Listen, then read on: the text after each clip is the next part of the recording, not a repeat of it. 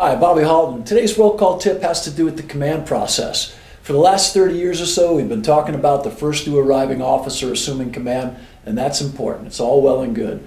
But perhaps we can tweak it a little. Perhaps the time has come. So let's consider this for a moment. First new arriving should give an estimate of the situation. That should be validated by someone else on the radio, and maybe ask a question or two. If there's a command level officer on the radio, perhaps they should affirm, hey, copy that engine 1 or copy that engine 22. Anything else you'd like to add? Or engine 6, how far out are you?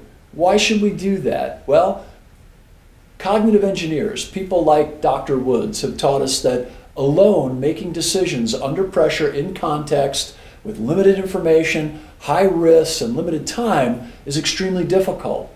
But when we have help, assistance, even a supportive voice, it eliminates a lot of that stress and helps us to make better decisions, helps us to refocus, helps us to see a broader picture. So think about it. If we take some of that pressure off the first arriving, command remains in command and they provide an estimate of the situation, maybe that's a better system, maybe that's a better way to tweak the command system for the system you're currently working in. Maybe it's not. And I'm not saying you have to absolutely do it in all cases, but it's something to think about.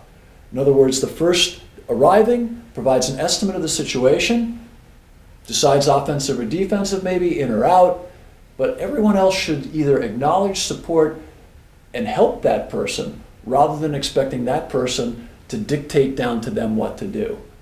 Today's roll call tip was about reassessing how we do command. Hope you enjoyed it, hope it provides some thought, and we'll see you next time on Roll Call Tips.